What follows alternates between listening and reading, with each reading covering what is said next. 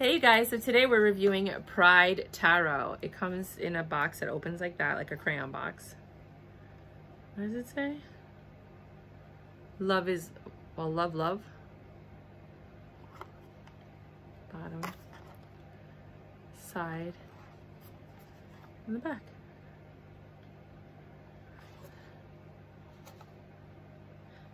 $192-page book. Pride Tarot is an incredibly diverse and unique deck that celebrates the LGBTQ plus community. This inspiring deck features 45 artists from around the globe whose poignant and powerful stories highlight some aspects of the LGBTQ plus experience in the spirit of love and support. US Game Systems Inc. I love that. They make good cards. Really good cards. Is proudly donating to the LGBTQ plus organization. I do like that company. Oh my God, I know this guy. This is the guy from Queens. He died. He used to ride around on a white bicycle and he looked crazy. He'd wear the craziest outfits. Oh my God. Oh, this is cool. Let's look at the 10 of Cups. It's always 10 of Cups or 10 of Pentacles to see if it's good or not. This card speaks of love's ultimate dream of home and family for the rest of your days. It is joy and peace and the hope of the next generation. In the classic Rider-Waite deck, I've long believed that Pamela Coleman Smith deliberately inserted herself into the 10 of Cups, depicting herself and her female partner living together as a family with 2 children of their own under a rainbow. I strongly believe, although we can never be for sure, that we were seeing in the card is the impossible dream of happy same-sex marriage, drawn by a queer woman of color. Oh, wow. Over a century ago. Oh, my. I didn't know that. I learned something. I wanted this card to be an homage, in part, to Pamela Coleman Smith and to the impossible dream which has finally come to reality for so many. This scene is intended to be the New York City Pride Parade in 2011, the summer that the same-sex marriage was finally legalized in New York. Well, just this book alone, I'm keeping the deck. Let's go look at the 10 of Swords. And then we'll start looking at the cards. I don't normally look. This is a good book. This is a great book. Oh my God, look at this picture. I'm so intrigued already. Oh my. Well, you have multiple artists, you know, so it's not like one-dimensional. The 10 of Swords depicts sadness and loneliness. The person who is portrayed here is an androgynous being without gender, who lives, it pretty much looks like a girl, come on, who lives in an inner conflict because of their identity, and for this reason lives a challenging life. The devils that open the person's chest represent their inner demons, causing them heartache. Their head is detached from the body because they experience life through the mind and the body as 2 distinct entities without feeling integrated or accepted. They live as a sort of martyr from the eyes, as seen in some secret images. Tears of blood seep out of the moon behind them, represents the sort of halo of swords. The fuck? Well, fuck. I wanted to like this.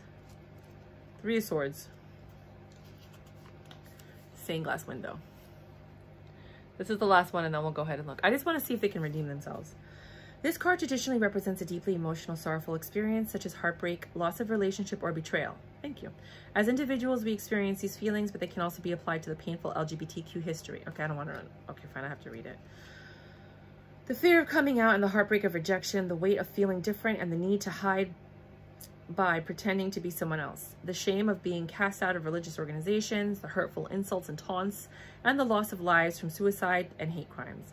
But the card also represents hope, that these experiences make us stronger as individuals and as a community. Out of the pain comes growth and support. The stained glass window underscores the role that religion has played historically in the persecution of the LGBTQ+. But it also is also a reminder that many faith-based organizations have chosen to reject hate and instead open their doors to the support and love. Okay, you know what? They're redeeming themselves. So I get it. I get it. This is, I'm telling you, this is the guy from New York who used to ride on his bike. That guy looked insane. Everybody knew him. On the 31st of March, 2017, Gilbert Baker, the creator of the iconic rainbow flag, sadly passed away. Mr. Baker was both an LGBTQ activist and artist, and was known for helping friends create banners for protests and marches. To honor the memory of Gilbert Baker, New Fest and NYC Pride partnered with Font Self to create a free font inspired by the design language of the iconic rainbow flag. The font was named Gilbert after Mr. Baker. That Gilbert is used throughout the deck. The Gilbert font. So that's what it says when you go to open this up. I'm so excited to look at this deck.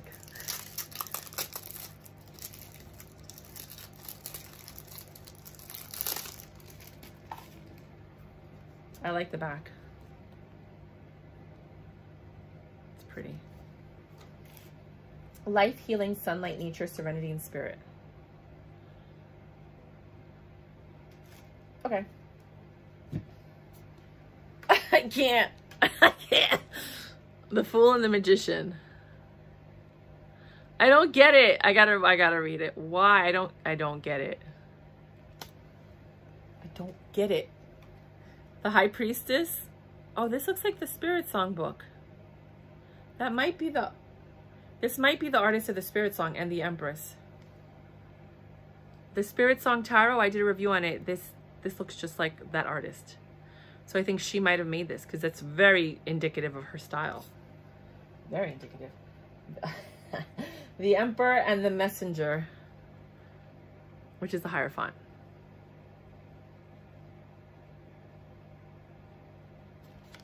I just love this deck already.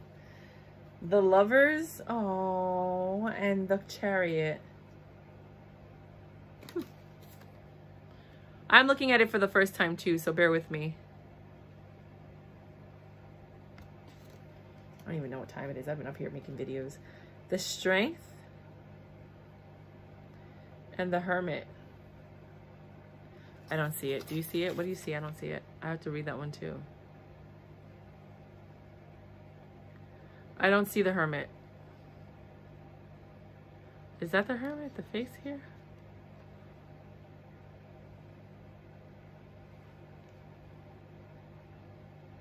Let's go read the Hermit. This is confusing.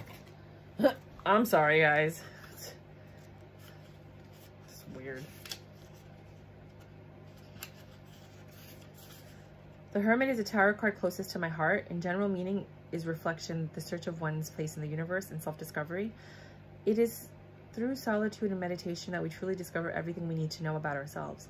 The Hermit carries a light that helps us find the way through and follow it. In my vision of the Hermit, the forest symbolizes the place I come to rest by myself and meditate. My Hermit is learning at the foot of a powerful, healthy tree. Surrounded by nature, his garment is connected to the roots of the tree in order to absorb the energy of the forest and nature to become one with the universe. The light, which symbolically helps him to find his own way, is given to him by fireflies dancing near him. Fireflies, to me, embody the lightness of being and the light illuminating the darkness. All right, this is the firefly. This is the firefly, right? And I'm guessing that's his head and his body, because that looks like his hand. And that's the tree. Are we all seeing this? Because I did not see that at first. We can continue. Sorry, guys. Oh, I thought she was touching her titties. The Justice and the Hanged Man. I was like, this is just too much. Such a weird deck. The Death and the Temperance.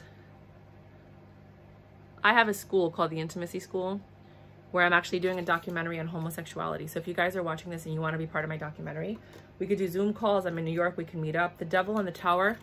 I do travel all over the world, so I can meet you and video you there. If you're interested, please email me at theintimacyschool@gmail.com. That's THEINTIMACYSCHOOL@gmail.com. theintimacyschool.com. The Moon and the Star. It's interesting they chose the mermaid for the star. Oh, I get it. The Sun and the Judgment. I'm surprised this isn't more temperance, but the World and the Ace of Swords. Where's temperance? Did I miss it? I like the heel. Let's hold up. Wait. Oh, the number 14, right? I don't feel like I did this one. Did I do this Wheel of Fortune? I don't remember. Wheel of Fortune? I don't remember doing that one. At all. Justice, the Hanged Man. I remember this. Temperance, I don't remember this one. Maybe I went through it so fast. That doesn't look like temperance to me.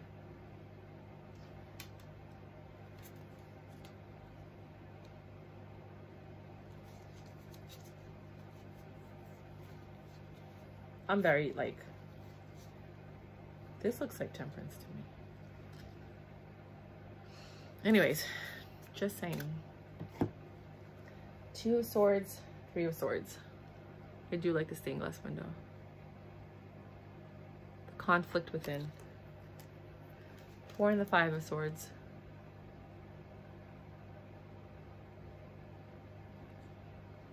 Not my favorite card. 6 and the 7 of Swords. I do love this one though. Huh? In the Navy. 8 and the 9 of Swords. Is that the same artist? It's 45 artists, but there's 78 cards. So I love this one. She kind of looks like Lady Gaga. 10 and the Page. Something's off. Oh, it's because I didn't do the Judgment. Like, you know, not the Judgment, but the one that I told you was missing. So these are all off by 1. The Knight of Swords and the Queen of Swords. Oh, this looks good. That Queen of Swords is great. That is some fierce chick. King of Swords. You better come home on time. That's like a dad that's waiting by the door to make sure you're home on curfew. Ace and 2 of Wands. That's really cool. It doesn't represent the 2 of Wands, but it's pretty cool. 3 and the 4. It'd be fun if they had RuPaul in here. 5 and 6. This is the same artist as the other one. The one that I missed. Oh, this is 7 and 8. Interesting. I like this one. I love snail mail. 9 and 10. This is pretty cool too. These are really nice. Page and Knight. Oh, wow. This is a very interesting, diverse deck. Queen and King. Same artist. It's the other one, I'm guessing.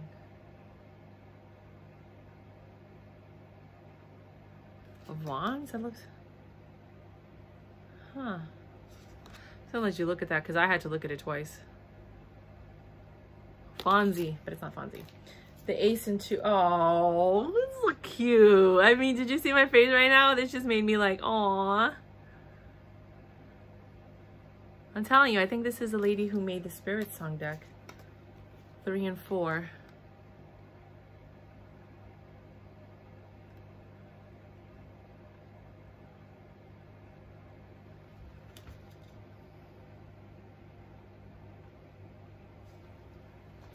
Five and 6.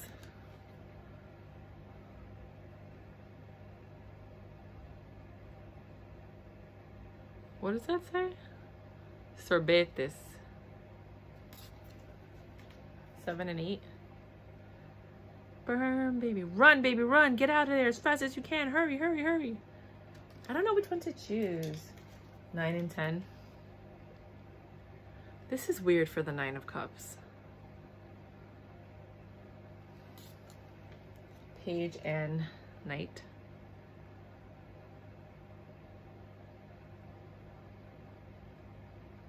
It's funny because when I see the Page of Cups, I always see like a conversation and the person's going like, hey, you want to hang out with me? And she's like, you want to hang out with me? And he's like, yeah, come on. And you're like, okay. But this time it's like, you want to hang out with me? Right? Queen.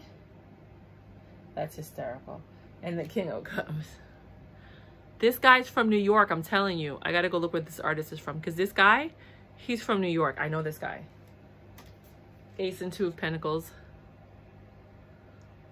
That made me smile. The Two of Pentacles made me smile a lot. 3 and 4. I like that they did the euro and the dollar. I can't see what the bottom ones are.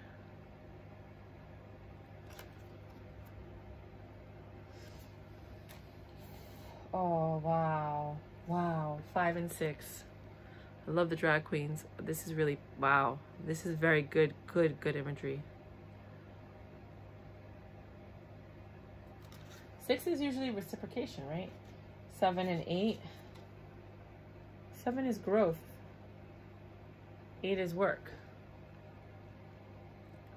Maybe you're growing spiritually. 9 and 10.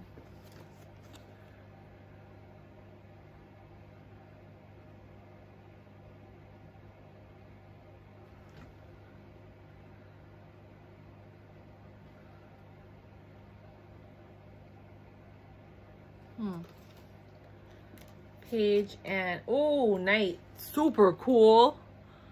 This is cool. This one's cool. I'm sure the stories are going to be more, you'll understand when you read the stories. Queen and King. So I would probably only take this deck of cards out during Gay Pride Day. And since I have the intimacy school when I'm teaching an LGBT class, you know, or like an anal sex class for, because I do anal sex for queers, for people, you know, because sometimes you don't know what to do. You know. Why does it hurt so much? Because you're not doing it right. And you only learn from your peers, but I teach classes. I'm doing that documentary on homosexuality.